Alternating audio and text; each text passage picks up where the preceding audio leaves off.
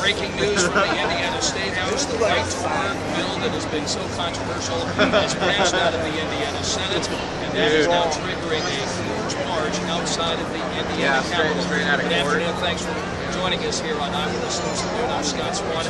I'm in Super Bowl Village, where many of these marchers have been coming through the Super Bowl Village on Capitol Avenue. Many of these folks are right to work supporters. Jeff Febuary from Indianapolis is here. Jeff, tell us what the purpose is for you marching from the State House now.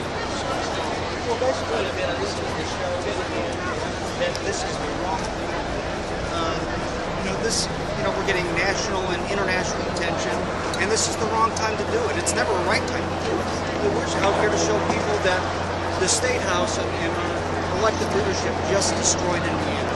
That's the view of Jeff Kimbrough from Indianapolis. I want to go ahead and kind of show you an idea of where we are. The NFL Network Studios.